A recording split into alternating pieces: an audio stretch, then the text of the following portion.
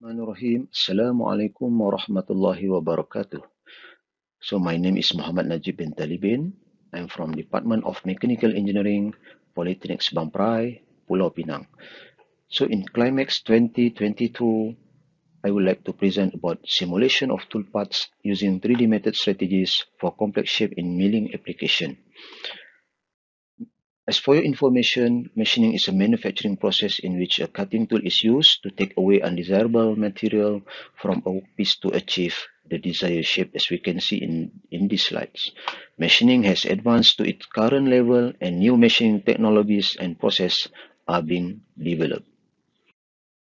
So with the advancement of computer-aided design, as we can simplify as CAD, and computer-aided manufacturing, as we can simplify as CAM, many users have adopted the approach. In machinings, the combination of CAD and CAM allows for the generation of CNC code for design components. As we can see in this slide, so this is an example of NC code that generate from CAD-CAM system. Many commercial computer-aided manufacturing CAM systems now have high-speed machining options, allowing for proper machining procedures. So to achieve the minimum cutting time in production in accordance with product standards, the appropriate manufacturing condition must be carefully set for each operations. So cutting conditions such as cutting speed, depth of cut, and feed rate are generally considered. So basic of machining is quite very important before we proceed by using CAD-CAM system. So in this slide, we can see that an example of CAD-CAM software that we can get from the market. So we have a SolidWorks, we have a CATIA, we have Pro-E, we have a Siemens NX, we have a Autodesk Inventor, and many other software that we can use. In problem statement, several strategies can be used for machining complex 3D shape on a 3-axis CNC vertical milling machine in Autodesk Inventor professional software. However, it is challenging to determine suitable strategies without guidance. So among the strategies involved are scallop, radial, spiral, and mob spiral. So the question is, which is the best strategy that we can choose? So in objective of the study is to compare the toolpath strategy in terms of machining time by using high-speed machining parameters. So this is an example of toolpath movement that we generate from CAD-CAM system. So scope of our study is we use Autodesk Inventor Professional 2022 for CAD-CAM to use the finishing strategies listed. So it can reduce our time. No need for us to convert our CAD file to another extension file because we can use in the same software. So for example, among of the famous software in CAM is MasterCAM.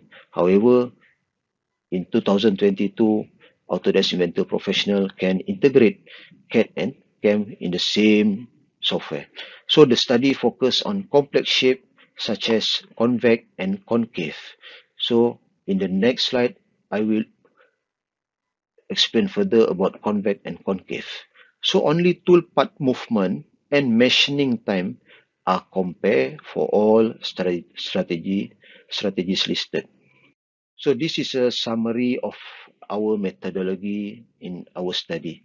So we start to produce a 3D shape of part by using CAD system by application of 2D and 3D features. Then we proceed to the toolpaths creation for roughing using CAM application features in Autodesk Inventor. So we use 3D milling adaptive. If successful, we proceed to finishing process to generate toolpaths movement for finishing using CAM application features. So here we use scallop, radial, spiral, and mob spiral strategy. If successful, we proceed to the analyze toolpath movement and machining time among of the strategies. So one of the question is, what is the complex shape? So in this study, a hemisphere shape and a fillet feature that located on top of square shape are considered as complex shape due to their convex. So this is a convex shape and then this is a concave shape. So the detail of dimension of this shape is highlighted in this slide. Then we move further about our cutting tool. This is among of the important information that we need to take note in CAD/CAM system. All the specification for cutting tool are based on the actual cutting tools that are used in Fanuc robot drill machine equipped with a BT30 arbor. So normally in high-speed machining, so we use BT30 arbor. So we have a BT30 and we have a BT40. Okay, so cutting tool specifications such as tool length and cutting edge are also important to avoid collision during machinings. So during simulation, we can see is it that we have a collision or not. So this is the detail of our flat end mill. So we use flat end mill with diameter 10, and then the most important thing is body length. Then for ball and mill, so we use diameter 6 mm and the body length is 22.5 mm. Now I would like to present about the detail of roughing process. So in roughing process, we need to set operation types, for example, milling. Then we need to determine work coordinate system, or sometimes we can say as a datum. And in this study, we choose center as our datum, and then this is a detail of our stock with a width 80 mm, depth 80 mm, and height is 41 mm. Then for the detailed process of adaptive strategy, so we need to choose flat end mill with diameter 10 mm and flute length 25 mm. And one of the most important thing is we need to key in the machining parameters that we refer to the high speed machining parameters from another papers. Okay, so here we use step over 50%. Then after we complete setup information in roughing process, we try to proceed for the general toolpath. If successful, so we can move to the finishing process. Then in the finishing process, we use the same setup as what we have done in roughing process. But the most important thing here is we need to choose ball and mill with diameter 6 mm. Then we need to put the machining parameters. And then here, the most important thing is plunge rate and step over is 0.25 for all the strategies that we use here. And then after we complete the information, we proceed for the general toolpath. If we can generate the toolpath without any problems, then we can proceed for the analysis of machining time. This is after we proceed for the roughing process using 3D milling adaptive strategy.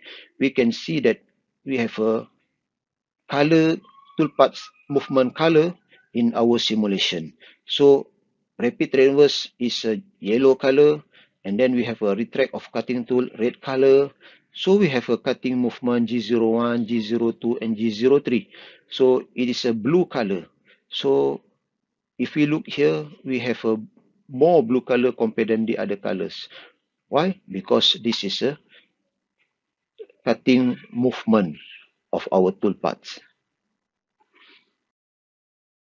Then we proceed for each process. This is a a scallop strategy simulation. So we can see that the blue color is constant. Okay, in scallop strategy, we can see it is a simple movement and can produce good product shape. Okay, we can see the consistent of their toolpath movement and very nice here in scallop strategy. Then this is a finishing process in radial strategy. So we can see that the movement look like the radial pattern. Then the radial strategy has a simple strategy compared to others strategy. Okay, and then it's able to machining radial parts. We have, because we have a concave, we have a convex. Then we have a spiral strategy here. We can see that in spiral strategy we have too many yellow color. So it means that in this strategy, so many rapid reverse are used. Okay, so what happened? It will increase our machining time. Then lastly, we have mob spiral strategy simulation. Then in this simulation, we can see that the toolpath movement at the bottom here quite consistent. Okay, and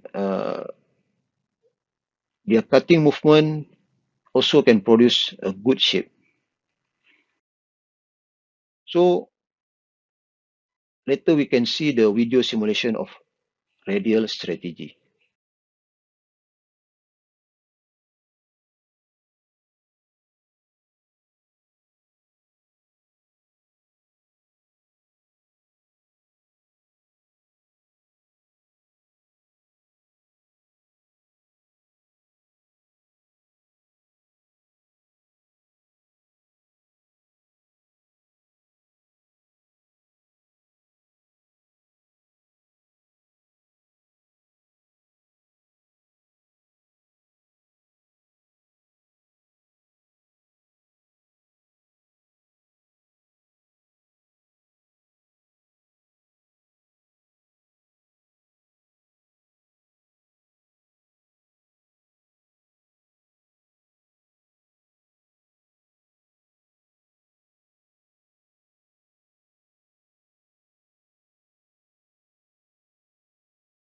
All of the information can be extracted, can be simplified in a table. So based on this table, I summarize it by using time machining, and then volume remove, and we have a cutting length. So based on this information, I can say that radial strategies is shortest machining time and the lowest cutting length by more than 50% compared to other strategies. So this is due to the fact that this technique generates passes along the arcs ready, which are subsequently projected down on the surface. So the passes can be linked in a zigzag pattern between the outer and inner radius, either from inside to outside or outside to inside. However, this is very important. So collision between the cutting tool and the workpiece must be closely monitored if we want to use this strategy. So as a conclusion, a study of CNC machining operation and toolpaths in a CAM system is a realistic technique to achieve the goal faster, save costs, and improve machining efficiency. So high-speed machining with the appropriate machining strategy is critical for increased productivity because we can reduce time. Then in future, I hope that surface roughness and pattern also need to be involved to have a perfect finding before we choose the best strategy in our simulation. I think that's all for now. Thank you very much for your attention. See you again. Bye.